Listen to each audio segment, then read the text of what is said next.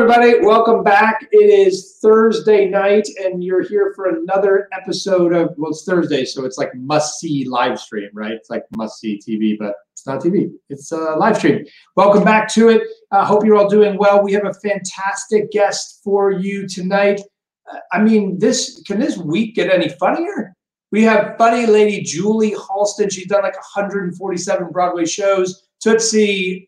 If you caught her at Tootsie, then that's really all I need to say. Fantastic performance.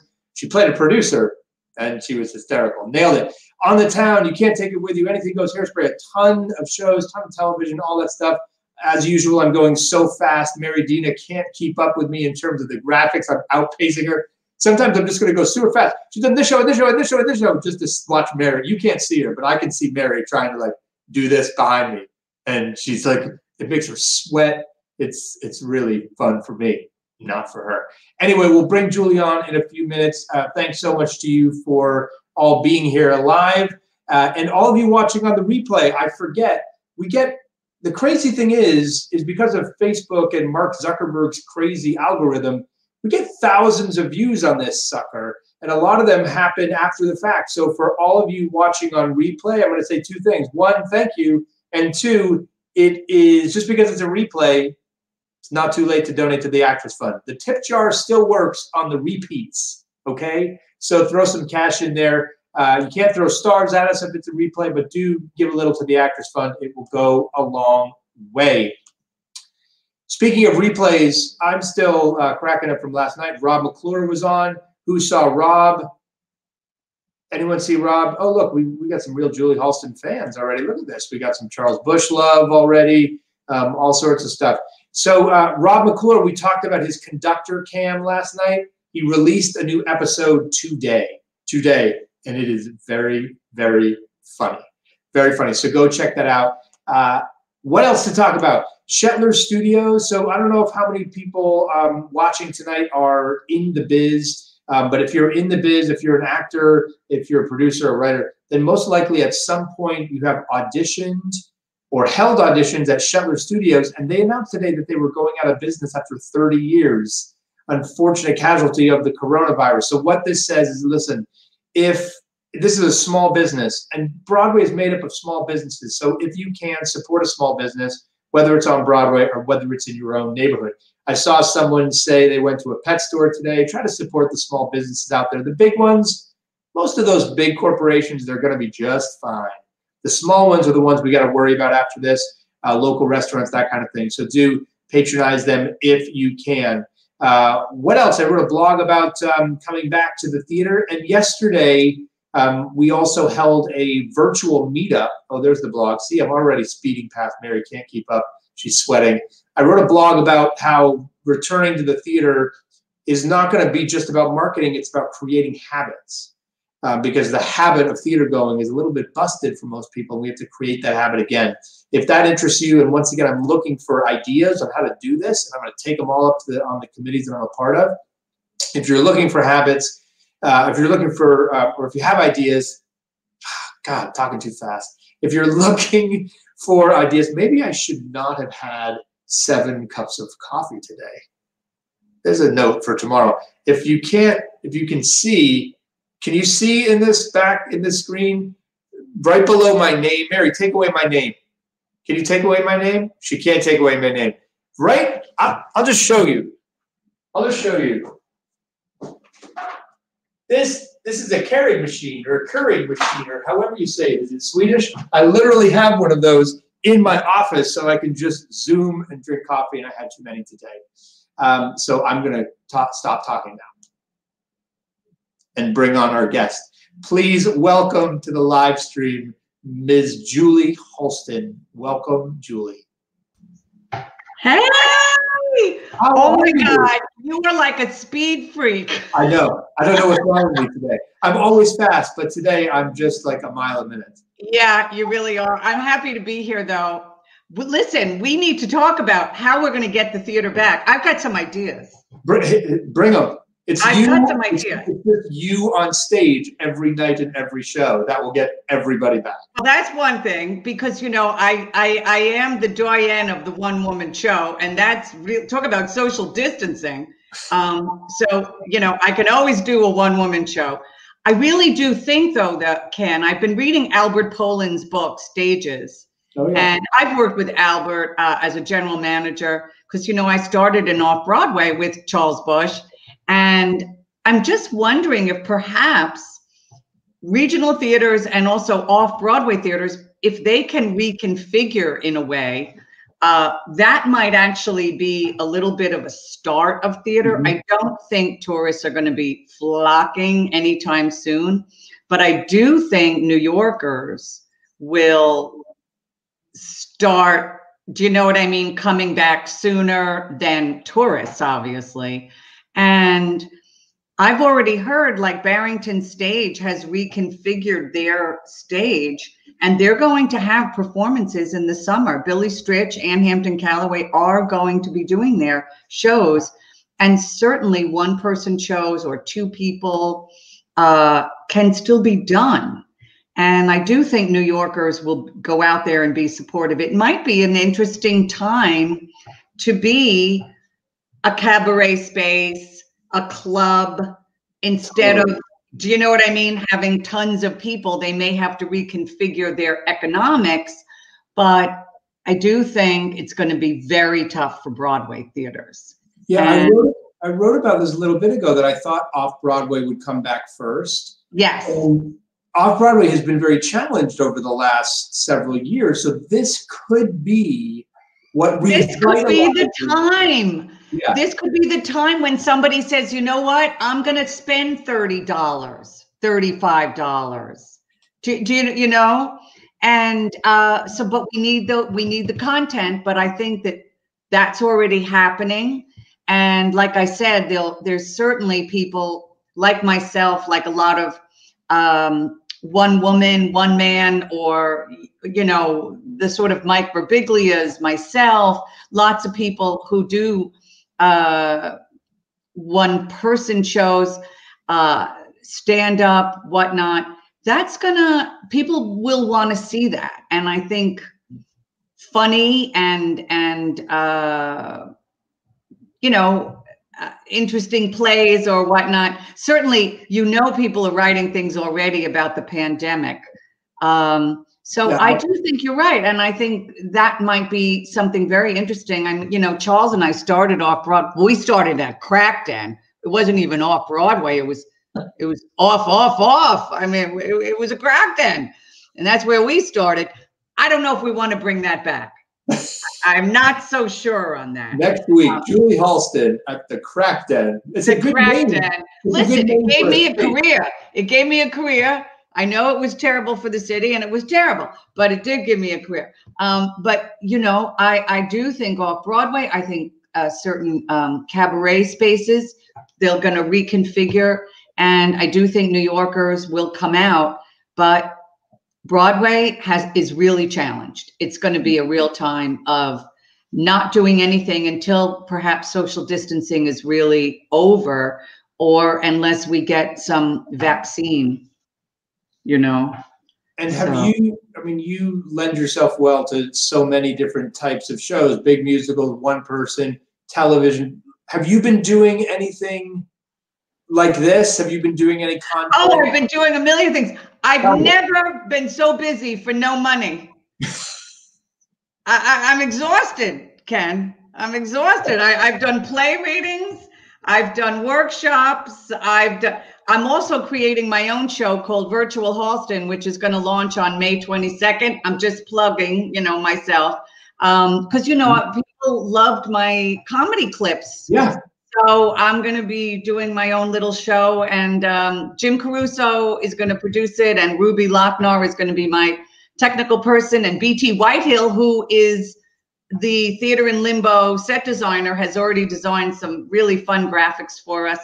So yeah, I've never been so busy in my life for no money, but you know, the fact is, and as you can see, Ken, full hair and makeup. Yeah, I'm very impressed. I do it every day. And this is the thing. People out there, I know you're sitting in your robes and your sweatpants and whatever. Terrible idea. I'm telling you right now. This is the thing. You got to get up. It's important to exercise. I know everyone's drinking a lot of wine, myself included. I'm not going to say I'm not, but I'm exercising every day. It's important to wear your mask, of course, if you go outside. But hair and makeup, I don't care if anyone sees you. Right now, the cats are the only people who see this hair and makeup, and you right now and the audience. It's important to keep up appearances. I think glamour is important. You know, I'm deeply shallow, Ken. You know that about me. I'm deeply shallow. It's one of the things I love about you. Well, but this is the thing. Deeply shallow, you know, it's true artifice. It's authentic artifice. And authentic artifice is true. Okay, am I wrong? I'm not wrong. We're in the theater. So I think it's important to keep up appearances. I really do. And I also think it just helps your mood. And it's important because people are going crazy now. You know, you're getting bored, you're getting very restless. I think people are getting very sad, particularly people in our business. And I totally understand that.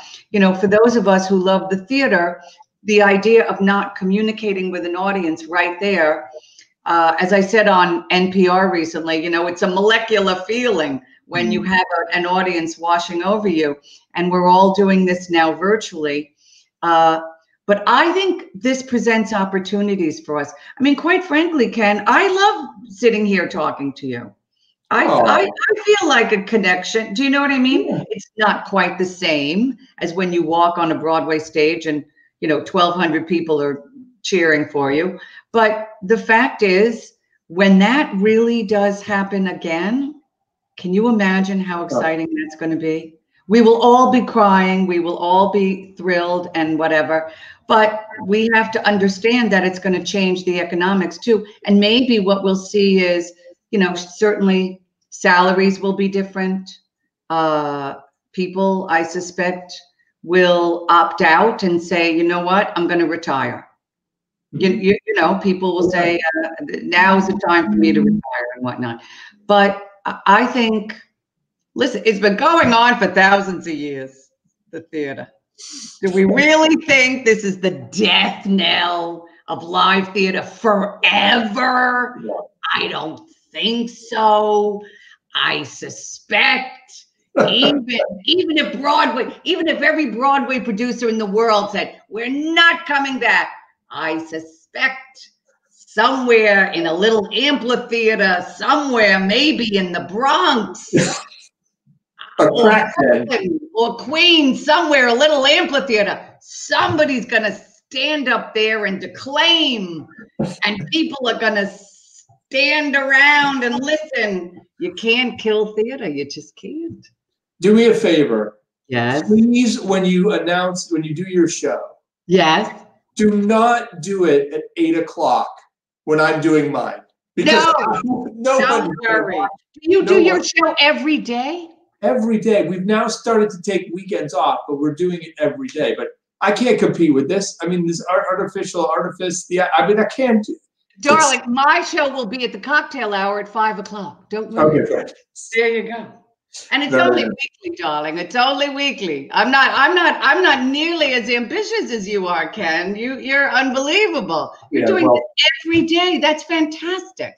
Well, it takes my 40. We are 40, episode 41. 41 shows equals like a half of something you can do, which is why. And it's great that you're the tip jar, Actors Fund. Good. Thank you for that. Yeah. Tell me, what were you doing when it happened? Like, where were you when? Okay. Well, I was very fortunate in many ways. Well, first of all, Tootsie closed in January, and of course, very, very sad about that. But I was actually also very, very busy putting together my big charity event, which is Broadway Belts for Pulmonary Fibrosis Foundation, which was the disease my husband ultimately did pass away from. So I'm a big fundraiser for the Pulmonary Fibrosis Foundation.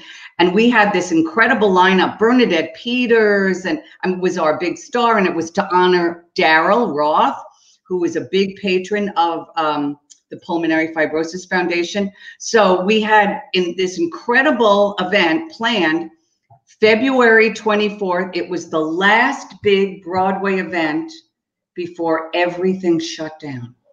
So we had our event at the Edison Ballroom, and then I did a workshop with Kristen Chenoweth.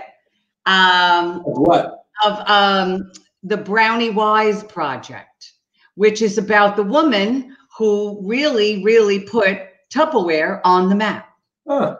And it's a great little wonderful new musical. Joe Kinesian and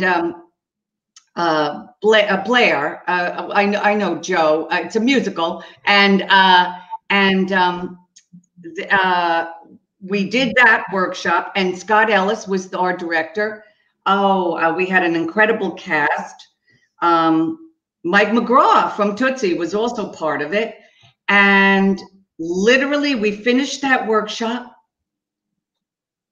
Everything closed down. Literally, like the next day, we heard everything had shut down. And we had heard also, I guess, about the usher. There was an usher that was tested positive. And then, boom, everything shut down. So I literally, the two big things that I had to do, I was able to do before everything shut down. So, and I was very grateful for that.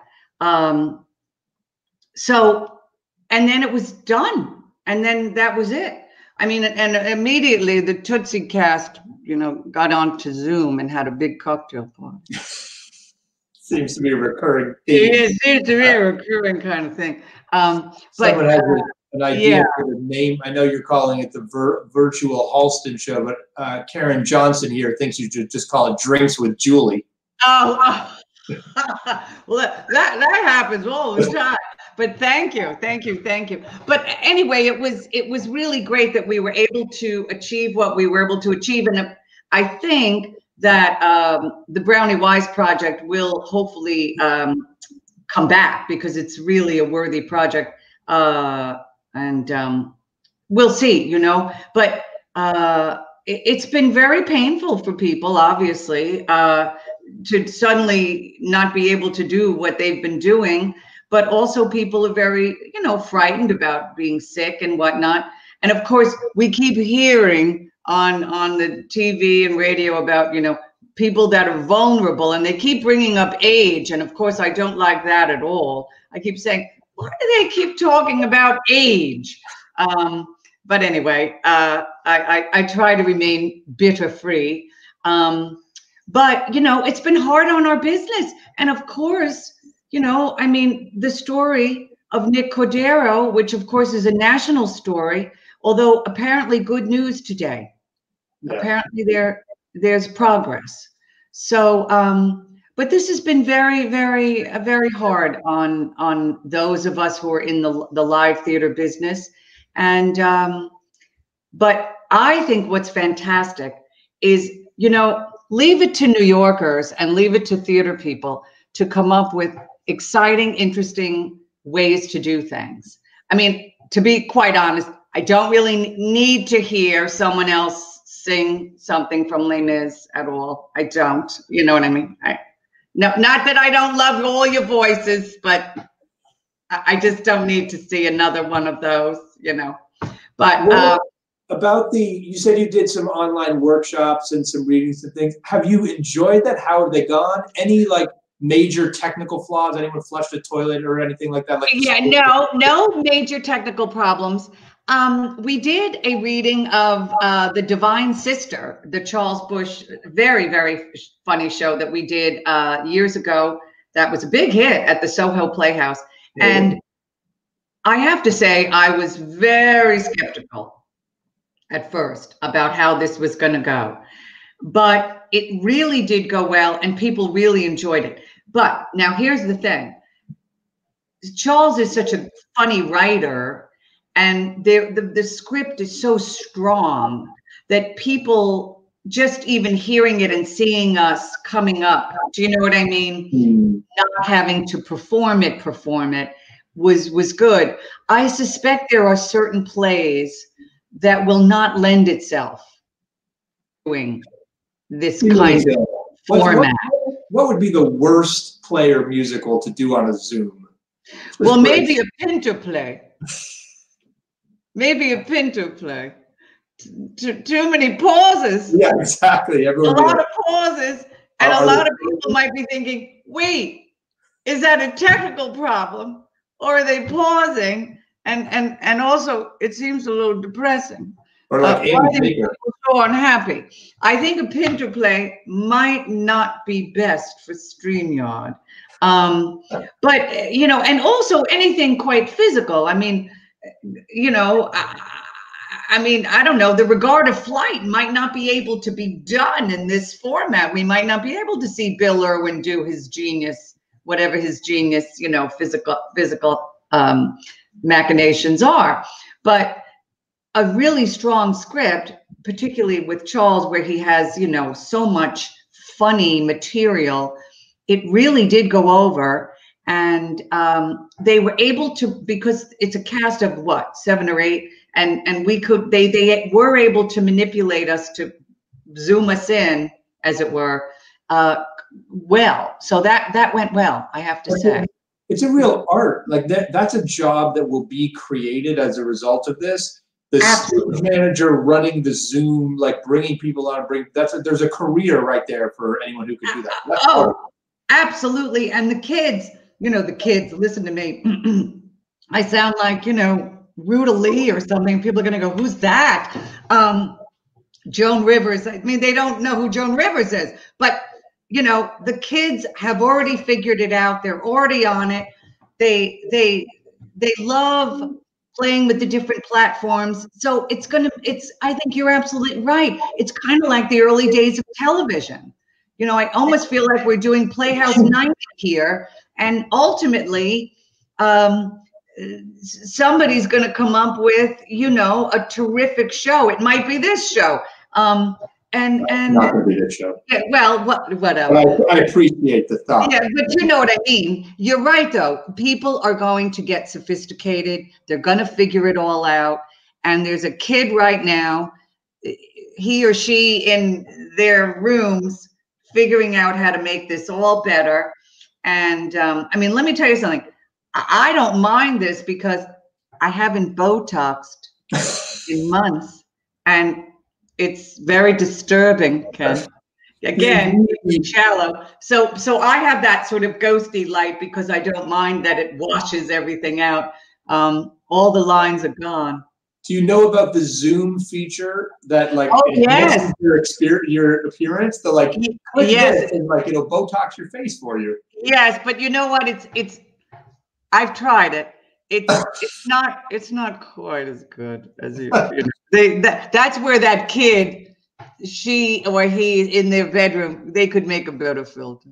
I wonder how many people have called like the State House and be like, "Are you kidding me? My Botoxer is an essential business. This is they have to open up like tomorrow." I cannot believe you said that, because let me tell you something.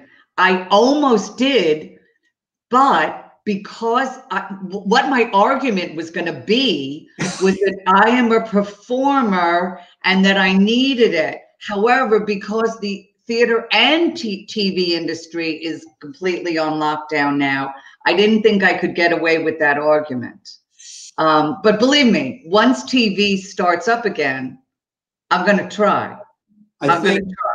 Here's what I think you should do. Yeah.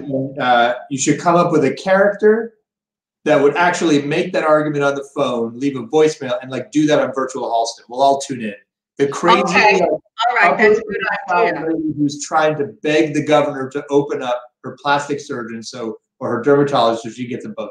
Yeah, that's a good idea. And you know, I can say, you know, darling, I am a Cuomo-sexual. You know, everyone's a Cuomo-sexual now. Everyone wants to marry Cuomo. I've got a man crush on it myself. Like, yes. I can say, as a Cuomo-sexual, I am begging you to. That's a very good idea, actually. You know, like crank yankers, but I'm serious. I mean, I really am serious, and I think it is rather essential. Anyway, so that's you know.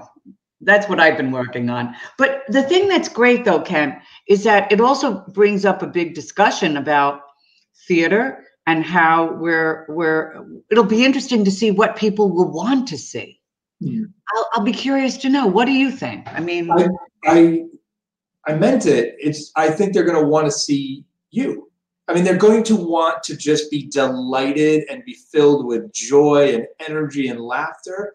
But I'm doing a little research on this. So I'm going to write a blog in the next couple of weeks. We're just assembling the data now.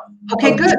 Of the shows that opened right after recessions or frankly Vietnam, like all these things, to see if there was a trend, like in what shows did well, to see if what I call the Mamma Mia factor, because after 9/11, Mamma Mia had like just opened and got like this great review, and everyone was like, how did that this is ridiculous.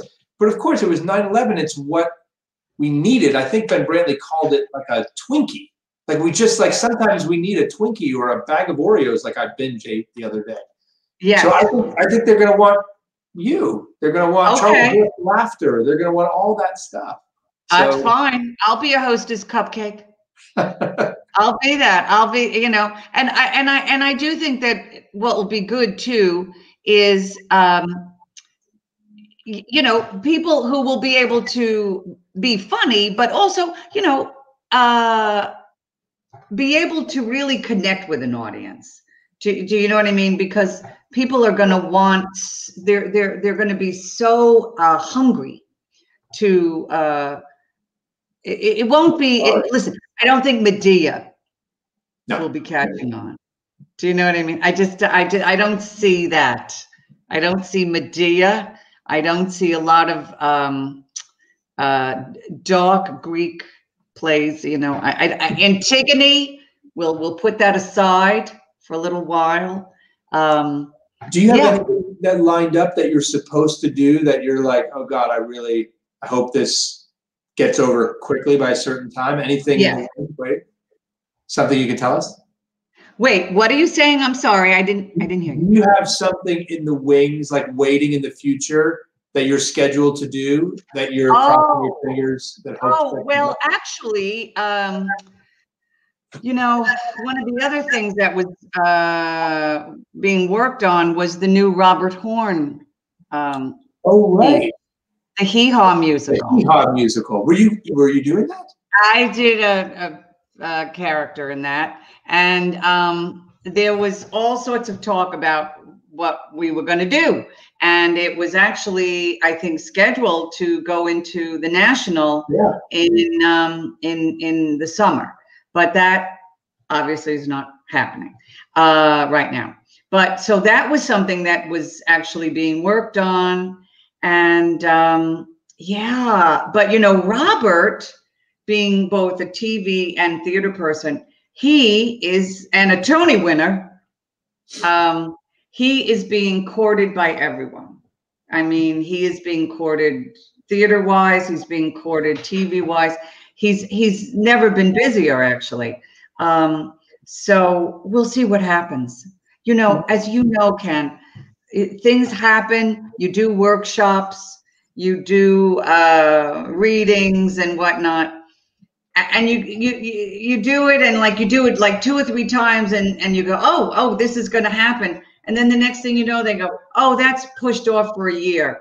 And then the year comes, nobody's doing that. And then 3 years later, it comes. You know how this goes. Timing is everything. And it's God only knows. But that was something we were working on. You have a dream role that you'd like to play? Anything that you haven't done yet? Well, when I was younger, I thought I was going to be a great dramatic actress. I wanted to play all the big roles, like Hedda Gabler. Can you imagine me as Hedda Gabler? I actually think it would be very good. I think it would be very funny. Why not make it a little funny? Why can't Ibsen be a little funny? Sure. Strindberg, Ibsen. I loved all those very Nordic, suicidal Nordic types. I thought that was.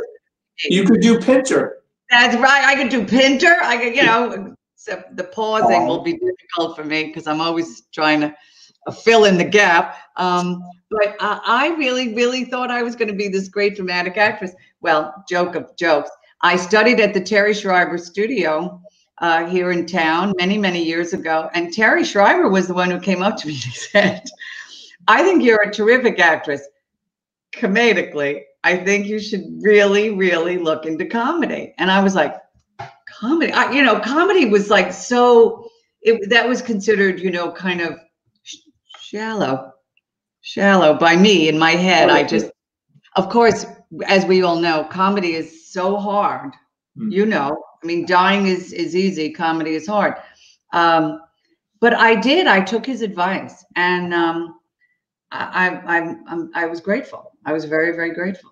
So I actually think my dream role, and my late husband always said this to me. He said, your greatest role is Julie Halston. And you should be Julie Halston. And so that's why, in a way, I think this terrible time, this terrible, awful time, will afford me a very interesting time for myself, because I'm hoping to really do a lot more of Julie Halston. You know what I mean? I love it. And when that is one of the most, I think, insightful things I've ever heard about, like, advice to a performer. And I love that it came from your husband, because it's so much about bringing yourself to a part instead of trying to make it artificial. You joke about that, of course. Tell me about a bit about your process about finding each one of these characters and the humor within them. Well, honestly, and it's very, I guess it's very British in a sense. I'm not a method person. And a lot of it came from when I was working with Charles Bush, and we had our theater company, Theater in Limbo. So much of what Charles would write would come out of what he really wanted to wear. I mean, to be very honest, you know, it all came out of a persona and an image. And to be honest, I have that similar thing, which is I get an image in my mind, and a hat can do it, or a coat. It's very, it's from the outside in for me. It is not from the inside out. However, you know, I'm definitely of the learn your lines and don't bump into the furniture school of acting. But I also know that whenever I put on the physical characteristics of a character, it's naturally going to come from who I am. You know, I'm always going to be able to bring Julie Halston to whatever that is, whether it's my voice or even a different kind of voice. That's why when there's an understudy on, you know, when an understudy goes on for a play or in a play, it's never good to try to create your own creation. The rhythms of a piece are established. It's always important for an understudy to try to not throw the other actors and to try to keep the same kind of rhythms, particularly in a comedy, that the other performer had. They're always, I know this is hard because I have understudied. You're so afraid of not bringing what you bring to a piece. You will naturally bring something different to the piece because you're a different person. But you don't want to throw your fellow actors under the bus or throw them so completely by doing something so completely different than what the established actor or actress has already done. Does that make sense? Totally. It's very, I mean, Jerry Zaks really, right.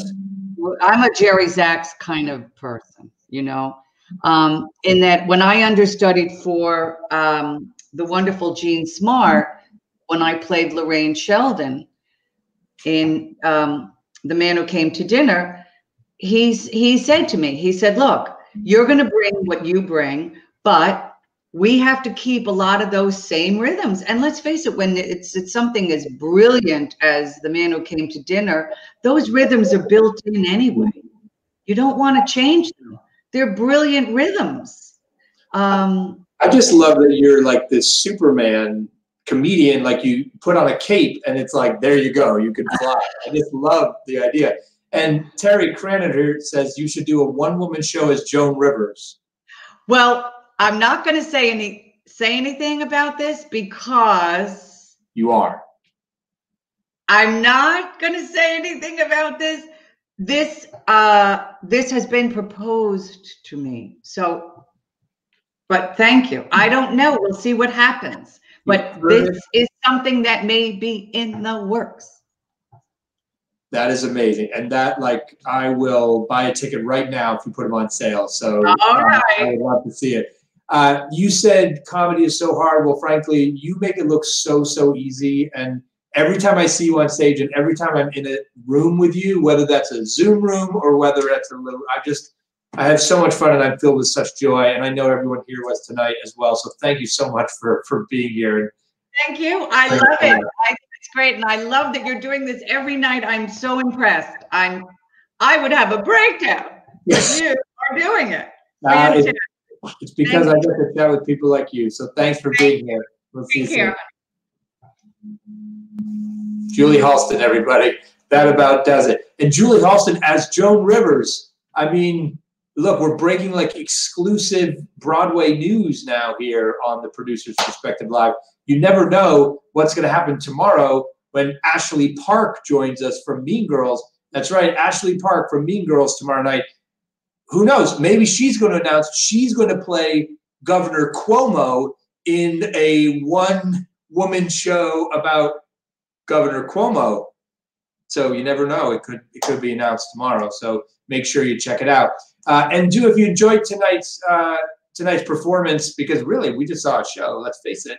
If you enjoyed tonight's interview, if you enjoyed tonight's experience, whatever you want to call it with Julie Halston, please do us a favor right now. 2 things. 1, throw some money in the Actors Fund tip jar. 2, give a little hearts and thumbs up and likes and do all that stuff and share and all that stuff that Mark Zuckerberg wants you to do because it'll spread the word about this much sooner. Come on, I can see those likes and those hearts. So let me see a few more so you can spread the word about Julie and everything that she does. Tune into her show on May 25th.